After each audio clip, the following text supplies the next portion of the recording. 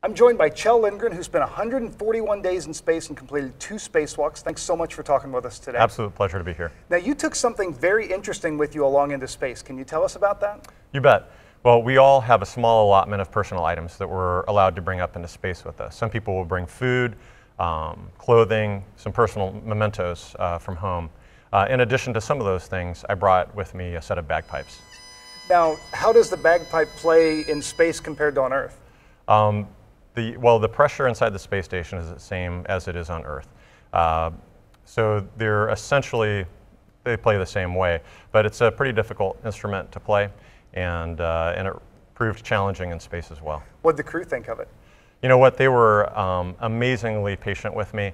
I actually went to the farthest part of the space station away from the crew quarters in order to practice, and did that when I had the opportunity to practice. But both Kimia and Scott were very generous and said that they actually like to hear me practice. For Scott, he actually grew up in New Jersey, and he said it reminded him of home. Now, was music something that was important to you guys while you were up there? Absolutely. You know, I think that if music is important to you on Earth, it's doubly important to you on orbit. It's a reminder of home, and there's a lot of opportunities to listen. As we're working over the course of the day, we would typically have some music playing in the modules just to help us pass the time. Thank you so much for talking with us. It was an absolute pleasure. Thank you.